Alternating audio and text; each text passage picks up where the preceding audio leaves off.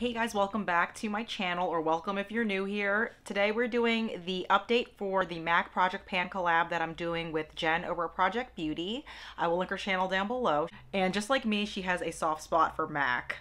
We both like MAC a lot, and definitely have an assortment of MAC products that we want to get usage on, hence this project. She does a lot of project panning, she has a really amazing collection, is very talented with her application of makeup, does a lot of fun colorful looks, and she's also doing her own low buy this year. We're both kind of on that type of journey with our collections and getting the most use out of our stuff as we can by rotating stuff, etc. This is a really quick project. The intro for this was back in November.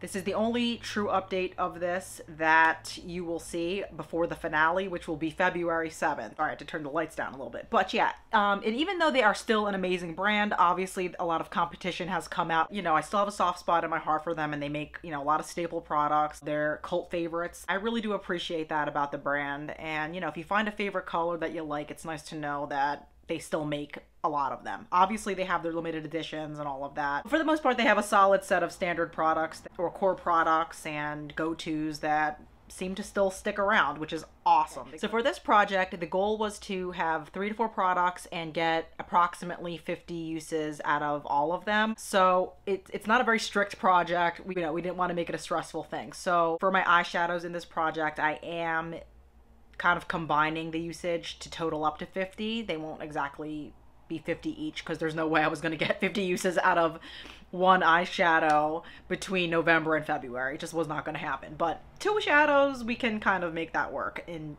you know, in a combined kind of way. So let's just get into the products and see where we're at now. MAC highlighter. It is called Pearl. It is a cream product. Light is kind of making it reflect kind of weird. I'll hold it back here. There's quite a dip going in there, and as of today, I'm filming this a few days before the 7th. I've used this 32 times since starting the project. It's really easy to use this. I use this as a cheek highlight, like right here, sometimes as a brow bone highlight. I use it as one or the other or both sometimes, depending, but yeah, I think that's doable. And not to mention, I had this in even before the project. I had it in during a Shop My Stash, so I got additional usage on it. If I don't hit 18 uses exactly, I'm not going to be like devastated or anything like that, but I think that's doable anyways. Yeah, I'm going to try to hit that goal by February 4th. Like, that's probably right around when I film this. So yeah, I really enjoyed this product. It's a lovely highlighter. I love the cream texture of it. If I wanted to be really blinding, I could probably go there, yeah, and do that. And it's just a really nice product that's held up for a while. I've had this guy for such a long time. I got it at one of those CCO cosmetics company stores, like a lot of MAC products that I have, and I've had it for a while. And being a cream product, it's still going strong, no weird smells. But that said, I don't want it just like hanging out and sitting there not getting used. 32 uses on that, 18 more uses to hit my 50 goal, and I think that's very possible by the finale. These are from the Neo Sci-Fi collection. Again, I don't want to blind you guys, so I'm kind of putting it at an angle here. So the first shade is called Femme Fille. This is just a really lovely pearl type of finish. It isn't super yellow, it isn't too white. This has been really easy to use as well. I used magnetic fields 14 times since bringing this in November. So if I can use this about 10 more times and get to 25 uses on this, 25 and 25, that's kind of a reasonable goal. And I think that's definitely doable between now and February. So that's pretty realistic. So I'm in no concern there with this. It is a lovely eyeshadow and easy to use enough. 14 uses.